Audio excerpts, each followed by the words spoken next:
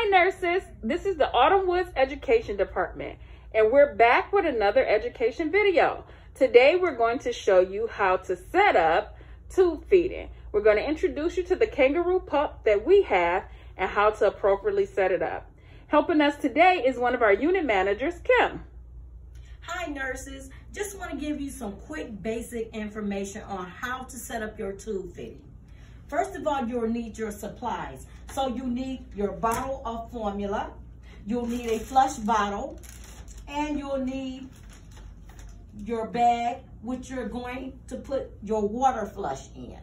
Okay, so then we're going to go and look at our order. So our order says, okay, the resident gets 90 cc's with a total of 1440.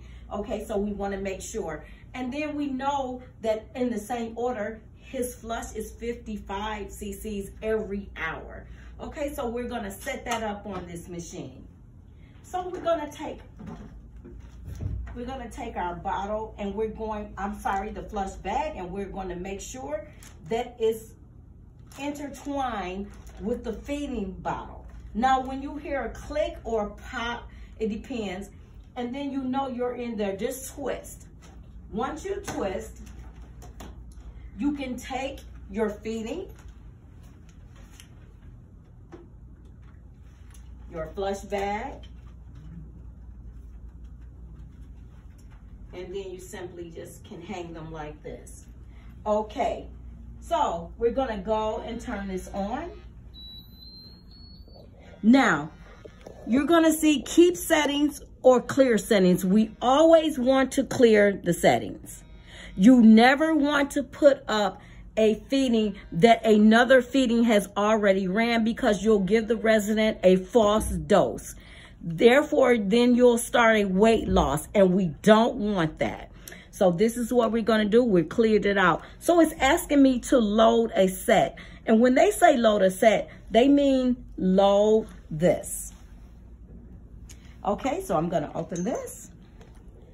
I'm gonna take this. And I'm gonna make sure I hold on to this so that it does not touch the ground, because we don't want our residents catching any kind of infection here.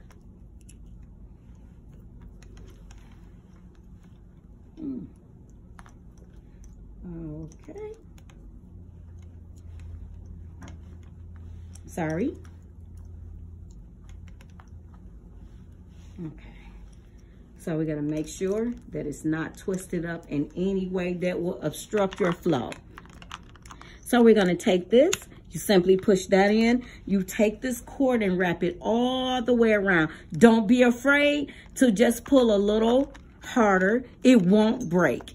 Okay, then we close that. We take this top off and we stick it up here.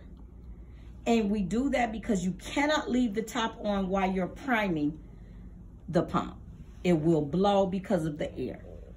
Okay, so you're gonna look at it. So I do remember what my resident's order is. So it says prime the pump.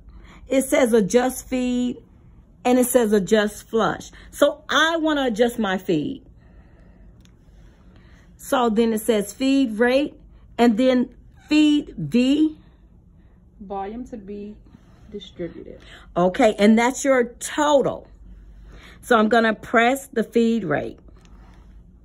So I know that it's 90.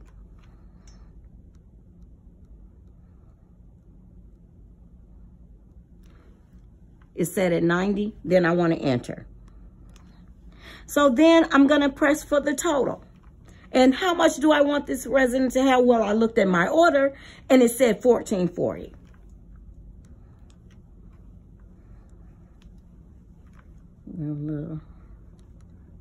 And don't be afraid if you mess up. You can just go right back to it. Okay?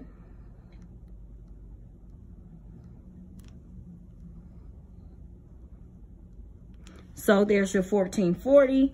Enter. Okay, so then are you done? No.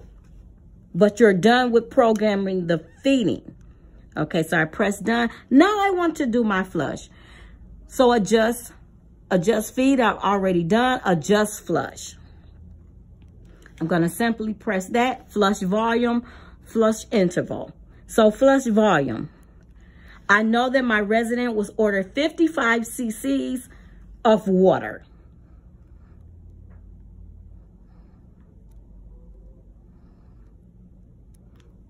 Okay.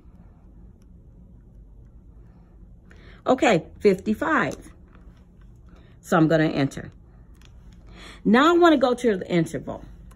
So it says my resident is to receive 55 cc's of water every hour. So enter. Oh, sorry. Okay.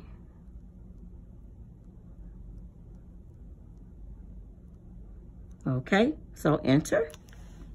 Okay, now we've done the feeding, we did the flush volume and the flush interval. So now you have everything reading to you right here. So we're gonna press done.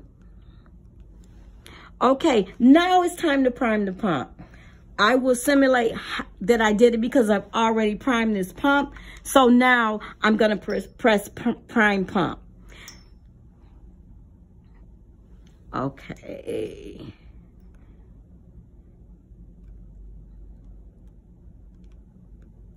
Okay, let me explain something to you. So prime the pump, I've already primed it. That's why the machine is giving me another message. But let me just tell you this. When you prime the pump, you can do an automatic or you can just stand there and hold it. Either way, you need to make sure your top is off so that it won't blow. It won't blow this top off and now you have to start all over because of infection control. Okay, so now we have our tube fitting primed. Okay, you're going to take your stethoscope, and while you're doing this, I'm sorry, let's go back. We can also take this top, put it back on, put this right here. So now you're going to take your stethoscope and you're going to check and see if there's any movement in the air volumes going on. So you want to take 15 to 30 cc's and you just don't want to press it in. You want to go slow. You want to make sure you're hearing vowel sounds when you do this. Also at that same time, nurses, you also can check the PEG tube site. Do not put a dressing up under your bumper. Put it over your bumper. I learned this. This was taught because once you put it up under the bumper, you're pulling. Remember, you're pulling from the resident's stomach where the PEG tube is placed. So always put your gauze over your bumper. Okay, once you do that, I'm sorry, you're always gonna have your flush bottle there, and then you're gonna simulate your 15 cc's, 15 and 30, and you're gonna make sure that your tube is in place. Okay, so then you take that, your resident, you have vowel sounds, you've heard everything, but I did forget one thing, and I want you to remember, when you're labeling, make sure you label the flush bag. Flush bags are to be changed every 24 hours, no exceptions. We do not want to risk the chance of our residents getting any kind of infection. Also, when you put up a tube fitting, you make sure your resident's name, not the full name because of HIPAA. You make sure the name, the date, the time, the room number, and the amount. There's no question if you do this, you'll never go wrong. You'll always have confidence in what you're doing. Once you do that, you take your flush bottle, simply put it back in here, and now you can hang this here. Now, if you have a resident with no flush, and most of our dialysis patients, they have no flush. So you just put a small amount of water in here if you want to run it automatic. So I put a small amount of water in here, and then you press automatic. In that time, you can be checking for placement, and you can check your resident's PEG site. Okay? I hope you all learned something today, and I'm always glad to learn with my fellow nurses.